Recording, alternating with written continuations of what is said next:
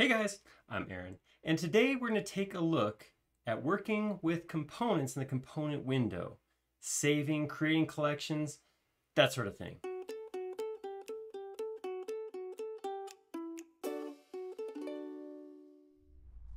So I don't want to be obscure or anything, but I made a video a couple weeks ago about working with materials and adding materials so they were part of your default SketchUp. The same thing can be done with components. I want to dive in and see how to go about that process. Okay, so I have a model here. I have a couple components. Sumele here is a component, and fire hydrant here is a component. And I have my components window open, and my components window is set to in model. So you can see right now I have two components in model. I also have this mailbox sitting here, but you see it doesn't show up because it's not a component right now. It is just a bunch of geometry. So what I'm going to do is first thing I'm going to grab this, right click, make component. I'm going to go ahead and give it a title, a definition, and hit create, and we'll see it show up in model right here. Okay, that's simple. That's the stuff that we do all the time, right? How do we go about adding this stuff so that anytime I start up a SketchUp model, I have access to it? So I put a lot of fire plugs, fire hydrants into my models, and I put a lot of mailboxes in. How do I make it so that all I have to do is just click and drag and drop every time I have a new model? Well, what you're going to want to do is start by creating a local collection. So if you do hit the drop down here, you'll see all this stuff here, and you can see the different groups that are in here that are, created. So landscape, this stuff jumps up to 3D Warehouse and it shows you what these models are. Local collections are going to allow you to take any files you want, store them locally on your hard drive, and get to them from any SketchUp model. So let's look at how to do that. So I'm going to come in here and I want to go create a new collection. So I'm going to click create new collection, and this is the cool part, is a new collection is just a folder on your computer.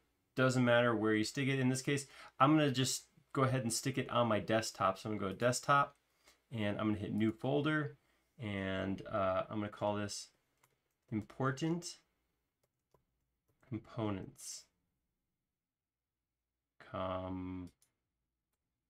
Components. Okay, and then I'll create that.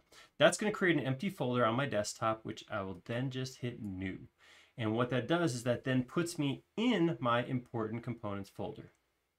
Awesome, super easy, right? But none of the stuff's in there right now. So just like when we were talking about making colors, I have this little drop down here, which is going to give me two panes. So here's my important components. Here's my other folder. So right now I'm going to grab the second folder and say in model, show me what's in model. And now if I want this fire hydrant to always be available in my important components folder, I'll just drag it, drop it, and now it's in both places. It doesn't move out of here, by the way, because this is what's actually in my model. I can't get rid of stuff from here if it's part of the model. Another thing I can do is if I come out here and I right click and I click save as, when this comes up, I can go to the desktop, I can go to my important components folder, and I can save my mailbox right here. Now watch what happens. So when I hit save, it saves a copy of that SKP file out into there, and then over here, I'm going to have to refresh. Let's go back to in model, and then go back to important components.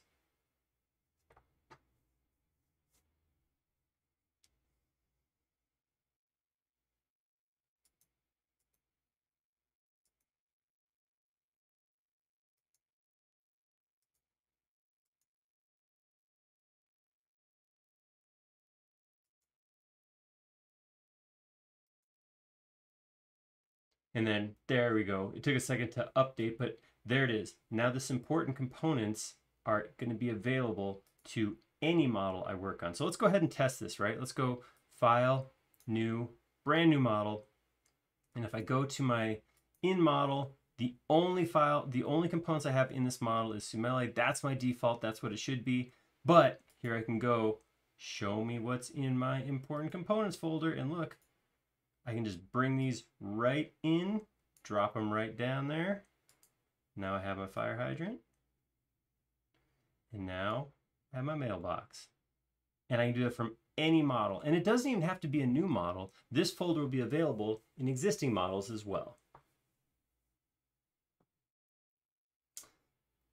It seems like a simple process when you lay it all out like that.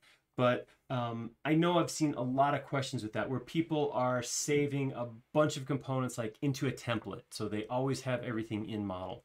That works. That's cool. The nice thing about doing it that way is then you can have multiple templates with different sets of components already in model. That's great. That's cool. But if you have components you're constantly using, you can actually just have the component window look for them and show them to you when you need them. They're there. They don't take up space in the model. That is one of the downsides of loading stuff into a template is there's copies of all those files in the model. So you can start off with a very big model even though there's nothing on screen yet if you load your template. Doing it this way just says make it available to me quick and easy as I'm working. Did you like that video? If so, click like down below. And if you haven't already, please subscribe. We create several videos each and every week and you'll be notified of them if you subscribe. Most importantly though, please leave us a comment.